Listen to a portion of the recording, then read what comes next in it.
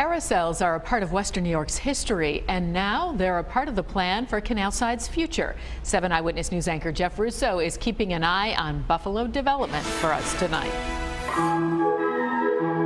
It's perfect for all ages. The sights and sounds of an historic attraction now one step closer to returning home. State Assemblyman Sean Ryan announcing $600,000 in state capital funding to restore a classic carousel built in Western New York with the hopes of bringing it to Canalside. It's the perfect fit because it's year-round.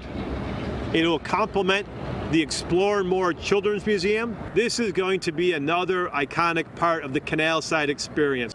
$250,000 has already been raised to purchase the Spillman Engineering Carousel, which was built in 1924 by the Herschel line of companies in North Tonawanda. Buffalo, New York has much to gain by having this beautiful, gleaming, musical, simple pleasure in downtown Buffalo. The carousel has been in storage for more than 60 years, most recently in Ohio, but when it's restored, it'll look similar to this example, currently at the Herschel Carousel Factory Museum, just blocks away from where it was produced in North Tonawanda. It's very special because it's one of perhaps only 10 or 12 large park-sized machines that were made by the Herschel companies.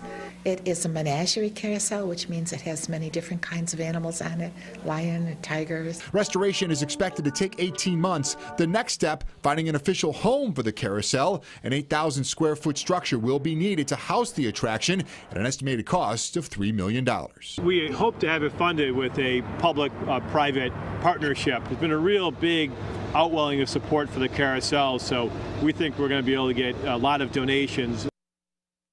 Now, Ryan says conversations continue with the city and the Erie Canal Harbor Development Corporation on a potential location. In a statement, the ECHDC applauded the restoration, would like to see the carousel on the waterfront, and says it will continue to meet to determine if it can be accommodated at Canalside. Jeff Russo, 7 Eyewitness News.